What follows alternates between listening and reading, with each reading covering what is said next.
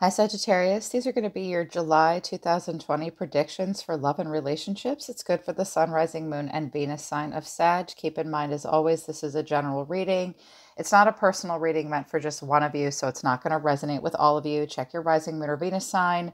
You could find messages there. Next week, I will put out readings for July forecast for all 12 zodiac signs on my other channel, Soma Chandra. The link to that channel is in the description below. I will put out something for you there as well, because I read for all zodiac signs there. If you want a message to resonate with you 100% about health, wealth, love, or destiny, or your spiritual path, book a private reading with me. The link to that channel is, and to my website for scheduling, is in the description below. So, Sagittarius, I see that for July, you guys are going to be doing some clearing out of energy that's no longer serving you. I think you guys are going to be reevaluating your past a bit. And I think that you're needing to be reminded of communication. You might have some difficult communications with someone in July, from the end of June moving into July. And it's putting you in this Seven of Pentacles energy. Overall, the energy for July will be the Seven of Pentacles. This is the Starman Tarot. It is a deck that's inspired by the life and work of David Bowie. I know you guys love this deck. I don't use it a lot because the images are so beautiful, but they're so busy. They give me a headache. But in this deck, as you can see, he's waiting. The Seven of Pentacles feels like a feeling of futility. We wait, we watch over something. We are very invested in the present moment, invested in the present, but it's because we're waiting for something to happen. We're waiting for a return on an investment. We feel like we've worked so hard for something. So we stand there and we wait for something to grow. We wait for this money tree to bear fruit in our lives. This could be about work or romantic relationships. And while you're doing all that waiting and being patient, waiting for this garden to bear fruit, you start to examine the past. So I think you guys are going to be a little bit mopey, but I think you're going to do a little bit of back and forth. And I think you're going to be in a place of emotional reevaluation. It does definitely look very relationship to me. So the first card that came out was Taming the Wind. You could be dealing with an air sign, a Gemini, Libra, Aquarius, or you've got that in your chart. This is usually about a ceremony of some kind that we have to do. We have to be very ritualistic in our lives about clearing our space, smudging ceremonies, clearing out clutter, clearing out toxic energy that no longer serves us, getting things out of our lives and taming this fierce wind, so that we can make room for something new and better. It is about direct and clear communication, making it very clear with people what your boundaries are, what you want, what you don't want. You will face that in July, in particular with intimate relationships. The Blade came out in reverse. Some of you are dealing with an air sign. This is the Ace of Swords, okay? The blade is a weapon that cuts cords. And when it's in the upright, it does it in a very positive way. And you're reminded, you shouldn't have to worry about hurting other people's feelings. You have to do what's best for you. When the blade comes in reverse, it has a very specific message.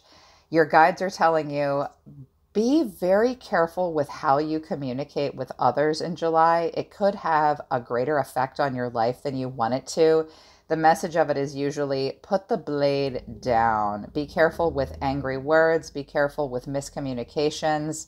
It's also about cutting something that isn't good for you out of your life. But for whatever reason, you need to be reminded to be careful how you communicate to those around you. It could come back to bite you. It's usually put your blade back in the scabbard.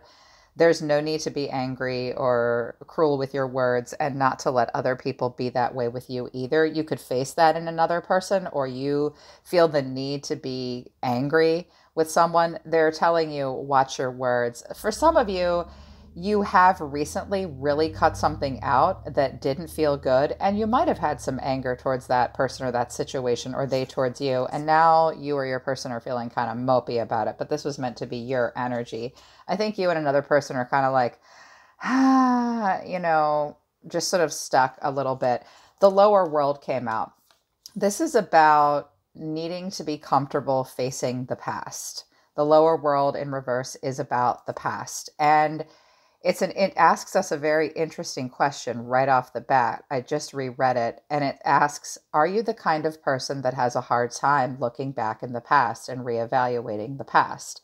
And the Seven of Pentacles does speak to doing that sometimes. You're sitting, you're waiting, you're trying to be in the present moment, but you have a hard time with it. When the lower world comes out, it's a moment where we spend a lot of time reevaluating the past, but at the same time, we run from it. It's a moment where we put rose-tinted glasses on and try to make excuses for ourselves and other people. And we have a hard time seeing something for what it really is. It also suggests that you might have played out repeated cycles with a specific person, or perhaps you've had the same types of relationship cycles over and over and over again over the course of the last, I saw 2 years, 3 years, 5 years, and I also saw like even 6 or 7 years. You know, you could have had a 7-year cycle with someone, or there's about to be like a 7-year itch or a 7-year change where you've had the same cycles play out over and over and over again. This might be making you angry, and it might be time to cut those cords. Just be very careful how you communicate. It could affect your career or your family long term, but it's time to really face the past and any patterns you've been playing out and learn those lessons and know that you need to let them go. Get out of like your South Node energy and move into a North Node energy. Your South Node sign and the characteristics and traits of your South Node are lessons you've already learned and mastered, and it's actually not good to repeat those cycles again. You need to move more towards your North Node and that sign, or maybe your Jupiterian sign and your Sun sign, which is kind of, and feeling your moon sign too as well, where you know who you really are as a person. You know how you're meant to expand. You know the lessons you're supposed to learn. So they're saying to you, don't be afraid to examine the past and see it for what it really is. Learn those lessons, let those things go. You might definitely cut something out, or someone might cut you out, but it was meant to clear you. And just be careful how you communicate. They really wanted you to know that. At the bottom of the deck, I do have the Seven of Swords. So a little bit of betrayal or deception has been at play. Someone trying to get away with something, someone being very strategic and acting on their own behalf. So there might have been in July or before July and even now some sneaking around to some degree.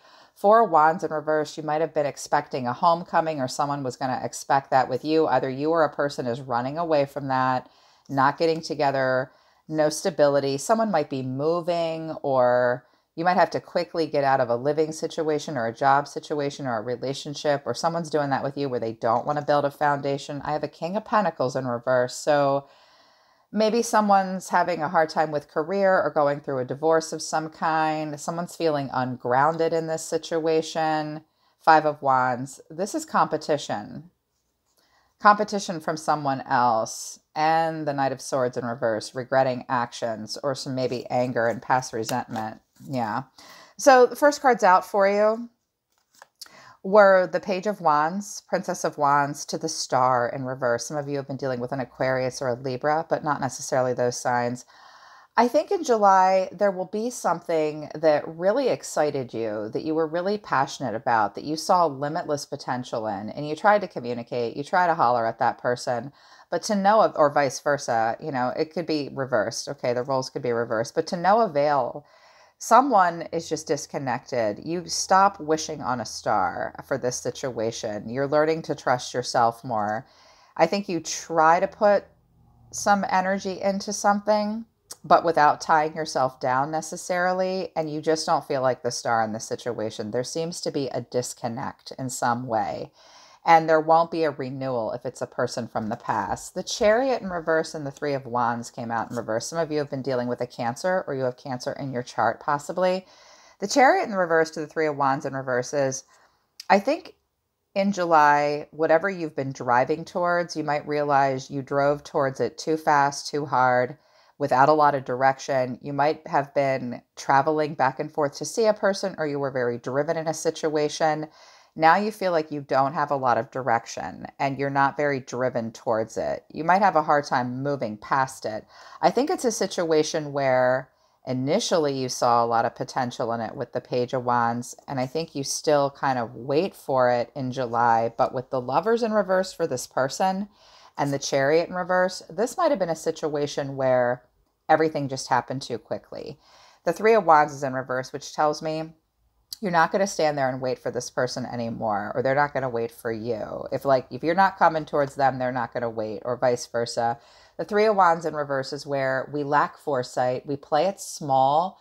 We don't really know where we're going in a situation. With the Chariot in reverse. There are a lot of unexpected delays to the point where you kind of lack confidence. I see it's possible here that this could have been a distance relationship with the Star, the Chariot, and the Three of Wands. For some of you, that's the case.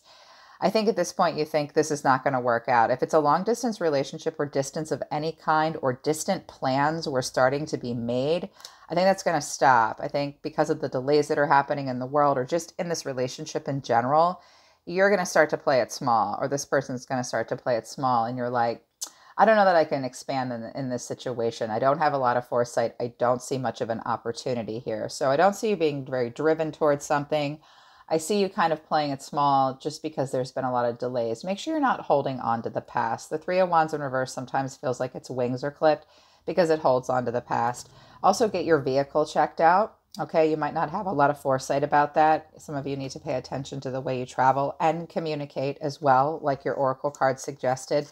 Six of Swords in reverse to the Ace of Pentacles. So some of you do try to start something new. The Ace of Pentacles can often be a new financial or career opportunity, or something that will manifest to abundance. It is a new start. It is grounded. But the Six of Swords in reverse tells me this is very much about a personal transition that's difficult for you to make. You might want to start something new, brand new in your life, even more focused on career and family and money. But you're having a hard time moving away and moving on from something. Six of Swords in reverse is out of the frying pan into the fire, where we keep repeating a cycle, or we feel like we can't move on in a situation. We have unfinished business. It's not like the Eight of Cups in reverse where we try one more time. This is where we know we need a change. We know we need to make a transition and release baggage that doesn't serve us. You might have a hard time not circling back to this, because you really seem convinced that it might really manifest into abundance, or someone might make an offer at the last minute and you'll circle back around. If you do that, make sure you can leave the past behind and really make the changes necessary. Some of you are trying to move or trying to make some kind of a transition, but for whatever reason, you can't seem to move on. I think you want something grounded here. So this may or may not be a good idea. I think it will be difficult for you because of the oracle cards that came out. This is where you might start to get angry. Okay, someone might make an offer at the last minute and you're like, what? Just keep going, just keep going, because the final outcome for you in July is the Ten of Pentacles to the Four of Cups. First of all, for some of you, this involves marriage. If anyone in this situation is married, or this is about wealth, financial security, family, and long-term success and equal contribution, that will happen. This person will stay married, or you will stay married, or you will continue to have the stability, or your person might, but it leaves you in a place where you're emotionally apathetic. If this is a job or a relationship of any kind, you might be like, yeah, I have long-term stability here, but you're going to constantly emotionally reevaluate. Like, I don't know if this is right for me. I'm feeling a little apathetic about this. I have some regrets. I'm having a hard time finding any other offers suitable to me or to my liking. You might feel a little focused on the negative. You might just experience a lot of emotional apathy and kind of reevaluation, where you're not really sure what to do. I mean, look at all the things he's thinking about. He's thinking about Jesus, and he's thinking about his heart, and he's thinking about his roots and what roots him, and he's thinking about magic, and he's thinking about all kinds he's thinking about aliens, and he's like, oh my God, I don't know what to do here. Yes, I have stability, or this person might have stability, or you're just worried about that, wanting that long-term stability, or I think some of you have been involved with a person who will continue to have the stability, leaving you feeling kind of stuck, or vice versa. I think for a lot of you, this is about where you want to wind up in the long term as well, with like career and where you work and stuff like that. And keep in mind that someone's not being entirely honest either. Yeah, somebody else might have the stability and you're left just sort of sitting there like this. Yeah, I'm sort of feeling apathetic with both of these cards. So think about what you can do to make changes. You can absolutely not play it small and not circle back around to something just because they're offering you one pentacle. You definitely want to have expansion with relationships or work, and you definitely want to feel like you're in control of where it's going. You want to keep the GPS on at all times in your life, being accountable for the direction things are going. So think about what direction you want to go and think about the future. Don't hold on to the past. I see you guys a little stuck. So July hasn't happened yet. Think about what you can do to make some changes. You might have your reasons for waiting, but there is going to be a little bit of trickery, and I don't know that you're going to have a solid foundation with the Four of Wands in reverse or a homecoming. The person you're connecting to, the way they see themselves is the Lovers in reverse. So you could be connecting to a Gemini possibly, or someone that has Gemini in the chart. I think this person does see you as a lover, but I think that they also might be very paranoid that you have a lot of choices, or they themselves have a lot of choices. When the Lovers comes in reverse, it's usually because we dove right into something really quickly. You guys could have been lovers at one point, and it could be a very passionate connection, but for whatever reason, they see themselves as not your lover in July for whatever reason. They're also showing me strength in reverse. So strength only comes out when it's necessary. This person could have like a Leo moon, rising, or Venus sign, possibly, or you could. Strength is where we really show up and we face a person in a situation with strength. We get it together. We swallow our pride. We're not afraid to talk to the other person. We know that we need to tame our pride and our emotion, desire anything we're not supposed to do. It's like where we're the human resources department in our own life. This person's feeling a lot of self-doubt in regards to the relationship they have with you. They feel very drained and low energy. They're worried they're going to cave in and do something or say something they shouldn't. They might be worried about their emotions or their pride or even desire or insecurities or inadequacies getting in the way. So I see this person wanting to be strong and wanting to be your lover possibly, but there's stuff getting in the way for them, apparently. They just can't. I don't think this person's really going to be able to deal, obviously, because you're left kind of moping here, thinking there's going to be stability. I don't know. The star in reverse is about self-trust and learning to trust yourself. Okay, trust yourself. You might not feel like the star in the situation, but the star is on the table. You can have a sense of renewal and a rebirth from within. The star is something we do by ourselves. Another person's usually not involved with it. Just keep at it looking for discovery. I love the Page of Wands for you. You're like, whatever. I mean, I'm still inspired. I'm still going to discover more. I still see limitless potential. And I do know that I'm a free spirit. If I'm not the star in this situation, I will be in another one. The actions they want to take towards you are interesting. Queen of Cups to the Knight of Pentacles in reverse. So this person could be focused on a water sign, or they are a water sign. A Queen of Cups is a mother, a married person. It's a person with a man or a woman. It's a person with a lot of compassion. They're very compassionate. They're very caring. They're trying to be emotionally stable and in flow. But when it comes to setting up a conservative, good working routine with you, that's this Knight of Pentacles in reverse. This person can't really get it together. They feel a little stuck. They might feel a little bored. They can't finish what they start. They might work too much or not enough. They might feel the need to be ultra conservative and pull back in this situation. They might be expecting perfection. Bottom line is, they just can't put in the good routine. They might be a very caring person, but they're not going to show up and be your boyfriend or be your girlfriend. Something's making them stuck here. And I think it's because someone's being a little dishonest in this situation. Yeah, what's at the top of this deck? Here's the Starman. That's the Magician. So somebody, you do want to manifest something. Justice. That's Libra. That's a marriage card. That's a card of fairness and balance. Someone wants to manifest justice in this situation. Two of Pentacles in reverse, but someone's dropped all the balls here. Not able to balance it out. That could be a person external. Three of Pentacles, you might get noticed, or you might notice this person. This could be happening at work, building on something. King of Wands in reverse. So this King of Wands in reverse is usually all about himself and can't really take the lead, doesn't feel very inspired in a situation. Worst case scenario, it's someone that just wants to be kind of like the other man, or a karmic or a player possibly, or you're just not feeling it with somebody. You might want to build and grow with them, but there's not a lot of long-term success. Yeah. So Sag, that's your prediction for July in love. If it resonates with you, I hope it helps you. Remember, July hasn't happened yet. We'll check back in a couple weeks. All of this could change. Just remember, if you're going to wait and pout about anything, make sure that you're focused on more than just the pentacles. Yes, something could be very stable or someone's in a stable situation.